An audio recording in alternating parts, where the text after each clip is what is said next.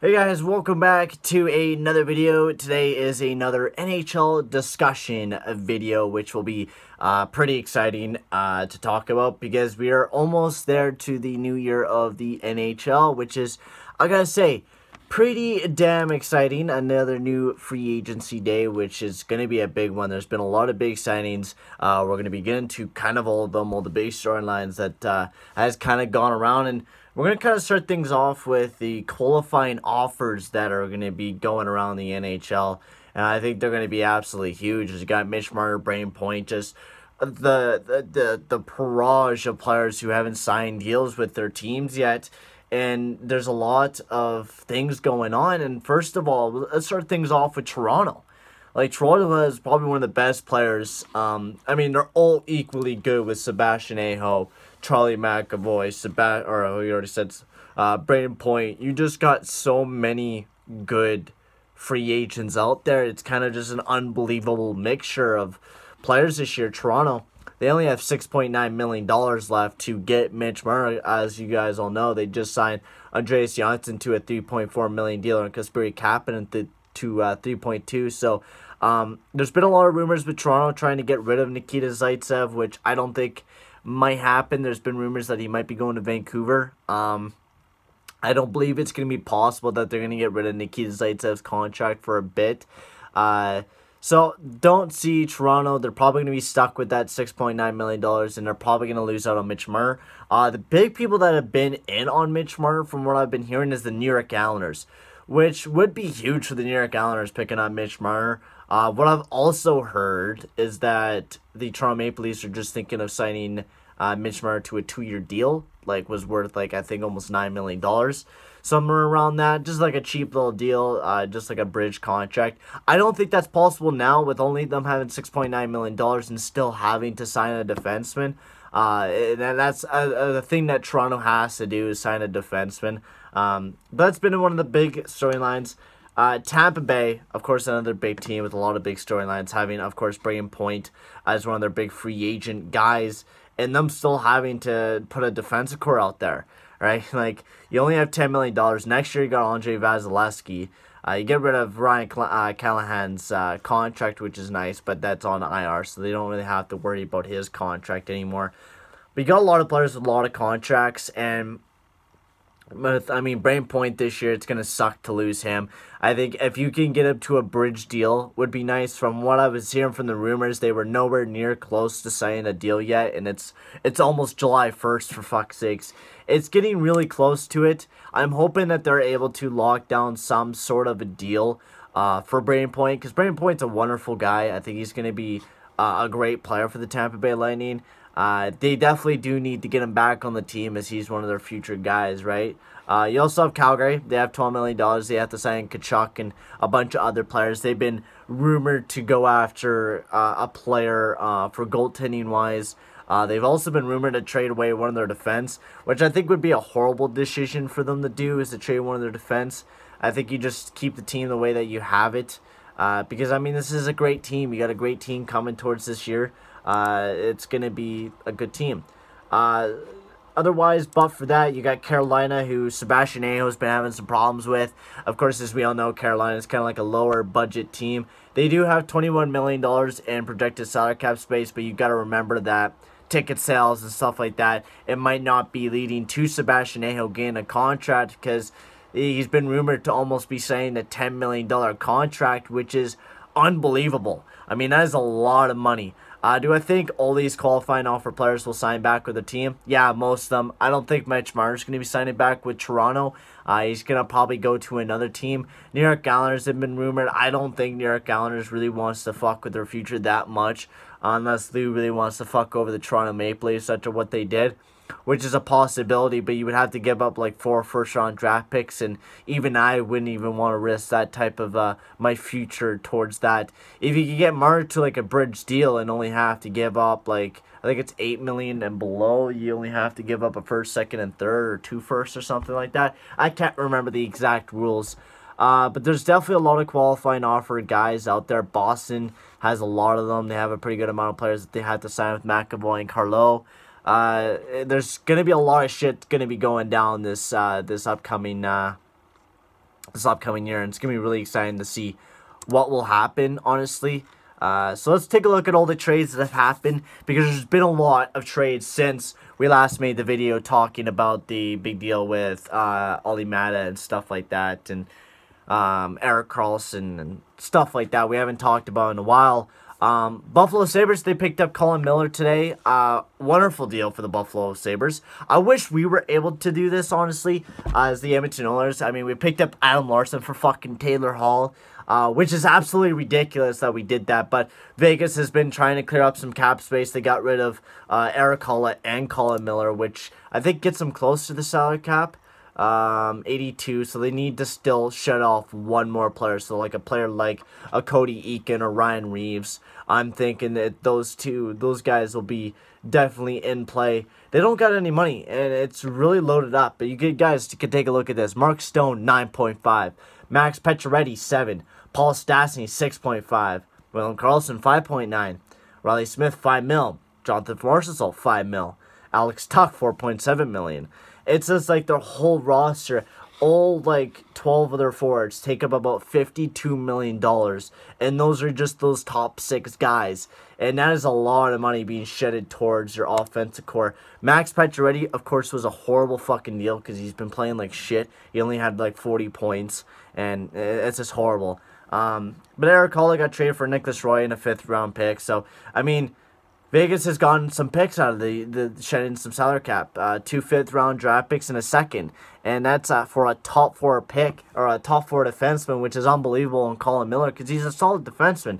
So, we'll see how that turns out for the Buffalo Sabres. A minor deal, Andre Burakovsky going to Colorado. I mean, you're picking up a guy, and I think what Colorado's doing is really smart. They're playing more of the tactical approach. I'm really excited to see what they'll do this summer. Because they shedded away some salary cap, trading away Carl Soderberg, who was $4.75 million.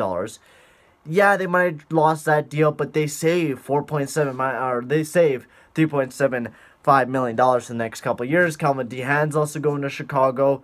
Otherwise, Ryan Harmon also got traded, and he was on vacation and did not know he was traded. And the big deal, I gotta say, the big winners of kind of like before free agency and stuff like that was the New Jersey Devils. They had a fantastic draft. Not just that, they got bloody good players. I mean, you also got JT Miller going to the Vancouver Canucks, which will also be big. But we're going to be talking about the one big trade, and that was the New Jersey Devils picking up PK Subban, which is unbelievable because you still have $25 million left in the cap space for signing, of course, Taylor Hall next year, which you're going to have to deal with. And with doing that, you built a pretty good team around Taylor Hall with Jack Hughes and PK Subban.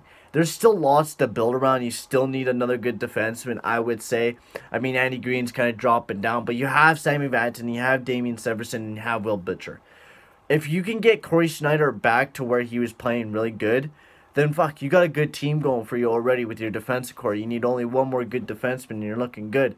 Forward core, I mean, you got a good forward core to start building around with Nico Hischier and stuff like that. I think 1 or 2 more pickups for the New Jersey Devils can really be a big statement for their team, and I think it's something that they kind of need to do. But them picking up PK Subban is a huge player, and I think it's more of like, it's not a desperation attempt, it's more of an attempt to try and keep Taylor Hall around, because we have seen this a lot from a lot of players where they're just ditching their old teams just to go and play with a different team because there's more money. And there's been money thrown out. For example, John Tavares, who's been, I gotta say, the biggest free agent pickup in a long fucking time. We have not seen that big of a buzz around a free agency in a long time. And yet again, we're getting that big buzz around everyone because of the huge free agency that we're going to be getting now. And I mean, there's big player names like Artemi Panarin, Matt Duchene. You got Sergei Bobrovsky, you got Joe Pavelski, Semyon Varlamov, Tyler Myers. Tyler Myers has been rumored to make $7 to $8 million for a fucking top 4 defenseman, man. So you guys can see the stocks are rising in the NHL, and it's unbelievable. Now, what do I think is going to happen this free agency? And who do I think will be the big winners out of this situation? Because there's only a couple teams that can spend this amount of money. one team that people have not been talking about, and that is the Colorado Avalanche. I mean, they have Mikko Rantanen as an RFA, who they've clearly leveled out some salary cap for him. They have $38 million in cap space, and they have to sign a whole crap ton of Paraja guys and Kerfoot and stuff like that. They need to build at least a whole entire top six, and they still need to produce a good defense core. This team is unbelievable to me. Unbelievable what this team is doing in Colorado, and I believe that this team is going to surprise everyone. They're going to do some humongous moves, and I think the big free agent, Terry Panarin, he's been rumored to go to New York Rangers, and I think that's going to possibly be happening with Capo Caco and stuff like that. I think he's definitely going to be going to New York. New York Rangers have really changed the tempo of their team in a very quick amount of time if they're able to pick up Panarin, if you really think about it. You get Capo Caco, who can already play, right? You still have Mika Spinajak, Chris Kreider, Vladislav Nemistakenov, Strome. You still have a good roster kind of built around. And they got a great defense core. Now, yes, it's not the best in the world. Jacob Trouba, you still got to sign. Lundqvist, he's kind of fallen off the face of the earth. But you got a pretty good amount of future players in your system. Vitaly Karpovtsov, who has been heard like he's going to be a pretty good goddamn player. There's some pretty good future in New York. And, I mean, it might not be this year, but Jeff Gorton, who was the GM of the Boston Bruins before Peter Chiarelli took over, and, man, Jeff Gorton did, like, a overhaul of the team, and the reason why the Boston Bruins were so good and were able to win a cup back in the day was because of him, almost. And New York Rangers, I think, yeah, they have $17 million. Why spend it all on Artemi Panarin? Doesn't make ideally sense. And I do agree with you guys on that part. I don't think spending $11 million on a fucking Russian's going to fix your problems there in New York. And I don't believe in signing a bunch of free agents to really expensive contracts. But do you? I'm really excited to see what will happen this free agency with a lot of good players out there. And I'm really excited to see what my Edmonton Oilers will do, as we don't have very much cap space, but we still have some choices to make and stuff like that. So there's going to be lots of decisions that teams are going to have to make and stuff like that. I'm really excited to see what will happen with this upcoming free agency. It will be an absolutely blast to watch. Now, I won't be watching it. I won't be doing a live reaction, which I wanted to do, but I'm going to be going over to my girlfriend's house. So you guys won't be seeing a video until probably the 3rd of July. So you guys will be seeing 2 days after free agency, and I will be talking about everything that happened, all the free agency signings and stuff like that. So it should be a lot of fun. I'm excited to see who signs, who stays, who goes, whatever. Artemi Panarin, Sergei Bobrovsky, they've been rumored to go to Florida. I don't know what will happen there, but it's going to be exciting to see what will happen. Now, I'm going to make one guesstimation or estimation here with free agency on who will be a winner and who will be a loser. Now, who will be the losers of this free agency?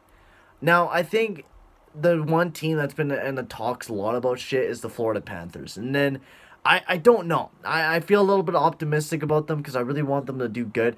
But I don't believe that the Florida Panthers are going to get really anyone to come to their team. I don't think it's going to be Florida. It's going to be either New York or some other team that has more of a reputation.